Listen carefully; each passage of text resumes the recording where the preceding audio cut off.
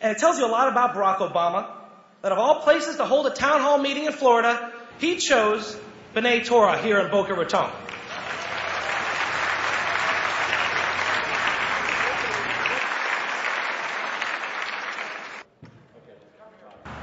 Okay, I'm out here to create an awareness. I would like, once again, a reaffirmation by Senator Obama of his support for the state of Israel. And what I found is that Barack Obama is 100% with the state of Israel. He has always been pro-Israel. He is pro-Israel, period. And I'll tell you something, and I believe this.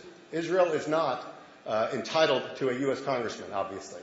But if Israel had a U.S. congressman, there is no question in my mind that her choice would be Robert Wexler. I'm Robert Wexler. I have the privilege of representing you in the United States Congress. Ladies and gentlemen, the issue that is so close to my heart and to yours is the issue and the relationship between the United States and Israel. I support Senator Obama for President of the United States because Senator Obama has an A-plus record on support for Israel. A-plus.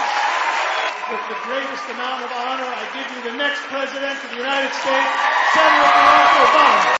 Nobody can find any statement that I have ever made that is anything less than unequivocally pro-Israel.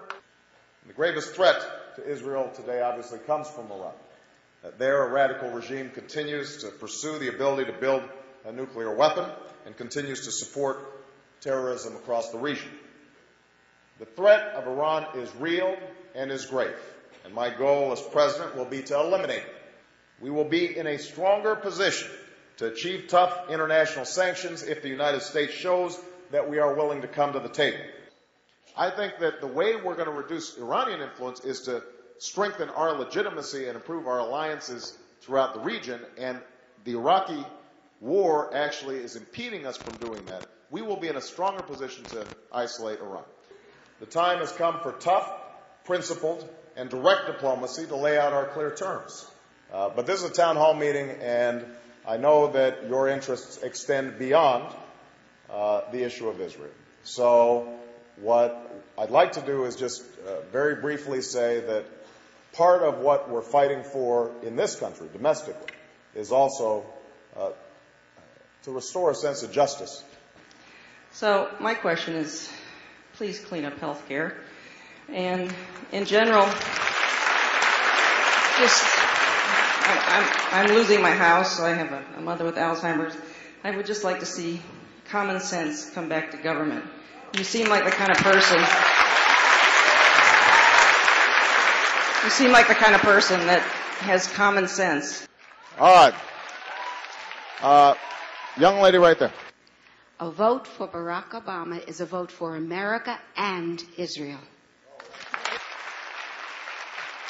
You know, if I'm not honest, if I'm not truthful, vote for me for that reason. But don't vote against me because of who I am. And I know you won't. That's why I believe we're going to win Florida. That's why I believe we're going to change this country.